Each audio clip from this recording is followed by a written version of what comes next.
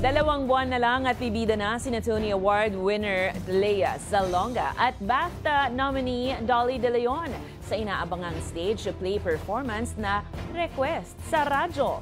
At FPJ's Batang Quiapo star Coco Martin, bakit kaya nasa taping ng teleseryeng Pamilya Sagrado? Ang detalye sa Balitang A to Z Showbiz ni Lane Garcia.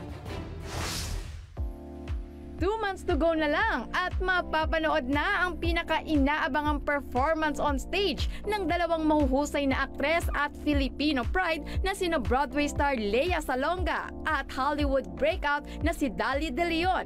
Ito'y para pagbidahan ang theatrical play na pinamagatang Request sa Radyo sa produksyon ni Clint Ramos at sa direksyon ni Bobby Garcia.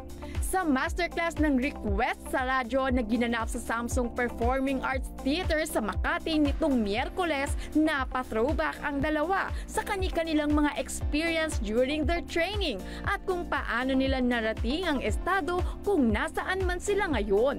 Maliban dyan ay kitang-kita rin ang excitement ni Dolly at Leia na nagbahagi rin ng kanilang nararamdaman para sa nalalapit na performance. Excites me the most. First of all, because the thing I hate the most about acting is memorizing lines. So I'm so happy na walang lines. Yeah! But at the same time, I'm terrified about boring them to death. Kasi there's nothing happen. Of course, there's a lot happening. We're moving around and doing things for the audience to kind of get a hint of what we're feeling and what we're going through. But no words are spoken. So that kind of terrifies me too. Yeah. Of course, the first thing I was excited about was, hindi ako kakanta. Yay! Wala!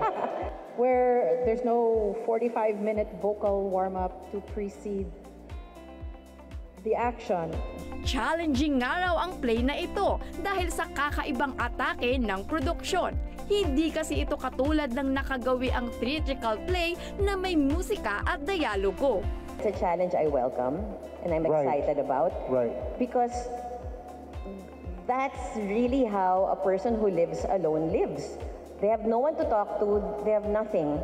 We're going to tell the story of a woman or of a person who has no one to talk to. How do we keep it interesting without saying anything, without music? Sesentro ang kwento ng play sa isang babae na mayroong paboritong nightly radio program. Mapapanood ang Request sa Radio Play sa Samsung Performing Arts Theater sa Makati simula October 10 hanggang October 20. Samantala, direct Coco on the go dahil magdidirect ng ilang eksena si Primetime King at FPJ's Batang Quiapo star Coco Martin para sa teleseryeng Pamilya Sagrado. Pero bakit nga ba? Well, first time daw siyang magdidirect sa isang seryeng hindi siya involved bilang karakter. Pinaghahandaan kasi ang ilang action scenes at mas mainit na tagpo sa drama, will all twist and turns.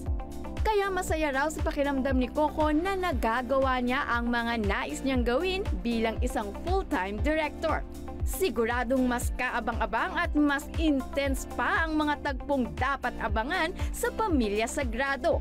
Kaya tutok lang mga ka-A to Z para sa Balitang A to Z Showbiz, Lane Garcia.